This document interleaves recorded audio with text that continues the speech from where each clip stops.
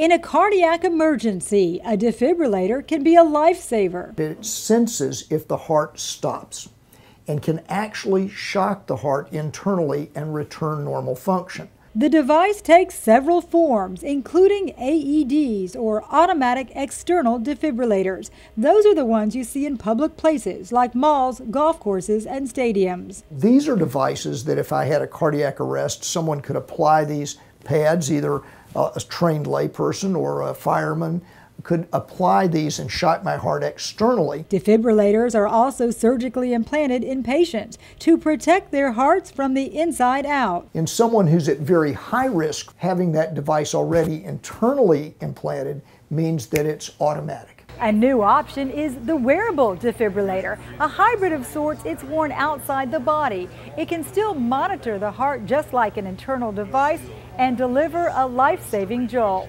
In people whose heart muscle function is very poor and statistically are at a high risk for a cardiac arrest, the wearable defibrillator serves as a bridge of sorts for someone waiting on advanced treatment. It's worn on average for 60 days. And can be used temporarily in anticipation, usually, that the person might go on, for example, and have a heart transplantation in the future.